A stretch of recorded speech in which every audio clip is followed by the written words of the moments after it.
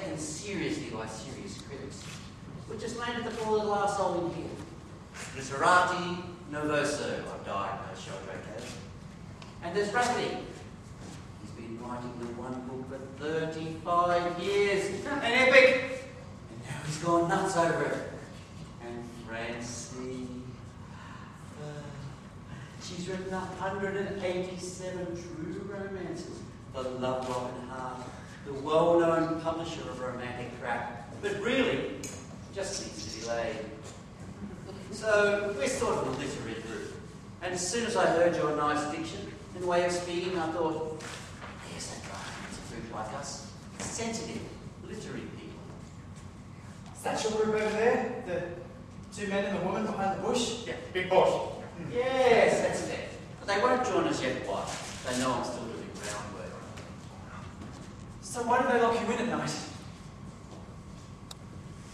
Why do they lock you in at night? They lock me in to prove there is no favoritism in the institution. But I still have my privileges. There is my muscle building equipment, for example. And you may have noticed they have padded my room for me. I like to work out and can get a bit strenuous at times. Is it healthy, buddy? Is that healthy mind, I always say. But that, at the moment, is not the most important consideration. The first most important question is, who the fuck are you really? Fuck, and have you done something so dreadful it has caused you to lose your memory? So, when it does come back, we need to make sure it is not too much for you. The others said that too. Ah, it's the others. I must tell you about them.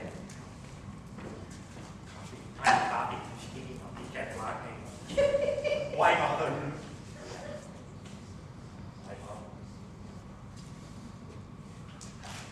There are others here, inmates and loonies, who masquerade as doctors. A harmless deception, you may think. After all, everyone lives with somewhere in life. If you can't be yourself, because yourself is too difficult, so if you can't be yourself, which some of the luckier ones of us can, then you might as well pick an identity that gives you maximum job satisfaction and prestige. In a place like this, what else but a psychiatrist? These days, that's what they'll tell you they are. And they might even have nice white coats on these loonies, and speak nice, and have nice clean fingernails. But don't be taken in by that. No way. It's little enough price to pay for peace around here. Hand out some nice clean white coats every day, some stethoscopes, prescription pads, shiny pens, and let them scribble away at their notes. But really, you wouldn't believe the damage they do to my work here. I'll be on my guard against them. You bet your sweet life you will. And after you first go with the headphones, you sure as hell will.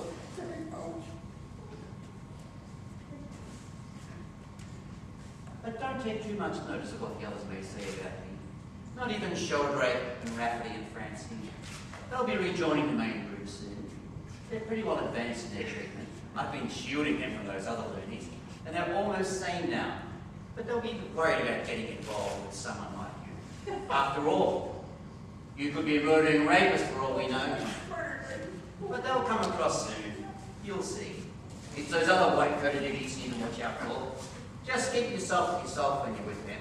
Any pills they may give you, keep them under your tongue and spit them out later. I will. What made you say murdering rapists? Oh, Christ no. That rings a bell with you, doesn't it? Oh, Christ no. For Christ's sake, don't tell the others.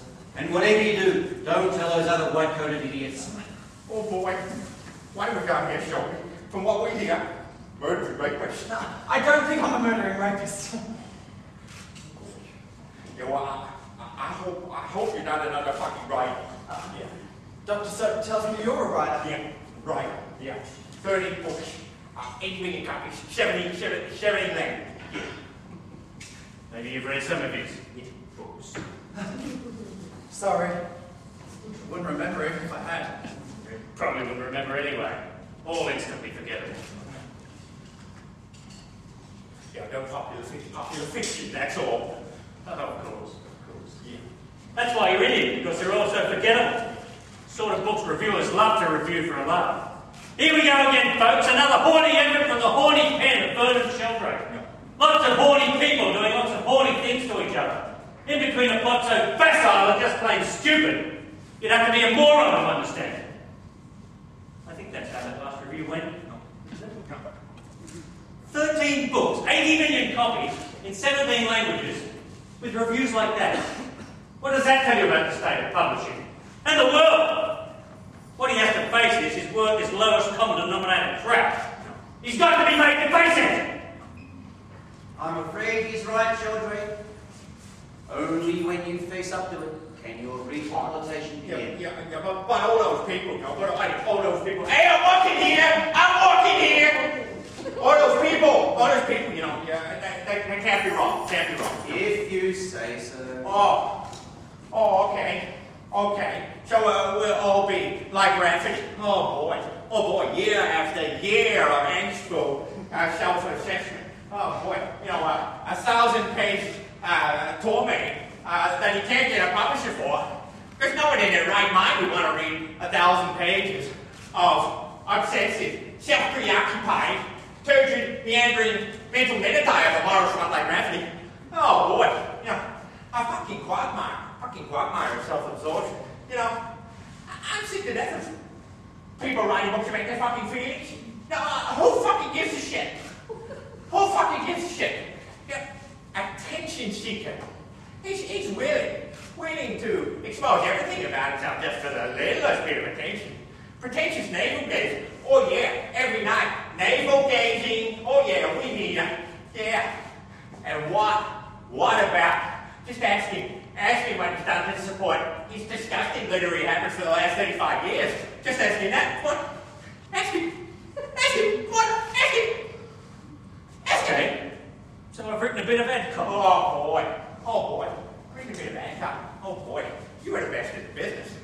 And what about your other things? You know, what about your political writing? Don't you forget your political writing, you self-righteous pompous little asshole. You know, this asshole wrote major political speeches for both political parties at the same time. Imagine that! On the same day even! Oh boy! Stop it! We've all done things. I've written 187 true romances for love of the heart. And every single one to a formula. Every single one where the boy marries the girl at the end and they live happily ever after. But for what? Yes. For money. 187 times I've done it. I've never done anything else in my working life. And Soapy here, he's written all he's written for soap opera. May God have mercy on your soul for that. Pete, a murdering rapist. No, I don't think I'm a murdering rapist. Of course you are. No use hiding from it. You gotta first something. You better let it all hang out, Peter. Might as well just be speaking to those other loonies in white coats. I'm beginning to think it might be better if I just went and did that. Oh, sure, Pete. Go ahead. You're entitled. But don't come blubbing back to us when they put the headphones on you. At least they wear glasses with actual lenses in them. There must be some kind of recommendation. Boy, a recommendation. Oh yeah. Oh, don't worry about old Shelby. You know, he's just a bit touchy. He tried out for country practice, you know. Is that why he's in here pretending to be a doctor? Yeah, could be. Yeah. Listen, you wanna buy some horny pictures for your walls, you know? All good stuff, Playboy, penthouse modeling, all the stuff that couldn't make it in the standard bulb. Oh boy, you too raunchy for most of them. Yeah, my friend in the arts department, he can get them in there. You want something? No, I just need to know who I really am. Yeah, no. Oh boy, you know, okay. You could look okay. You could look okay. Yeah, that'll be all. And that's why we're all